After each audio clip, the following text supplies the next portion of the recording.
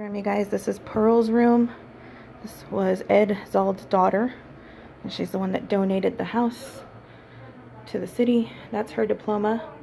That's the dress that her mother made for her. She wore it on graduation. These are all her belongings. All of this is hers. The bed, all these beautiful dolls. The furniture, it's all originally theirs. Alright, and I don't know if you guys can see this, but this is her actual canary, like the actual canary.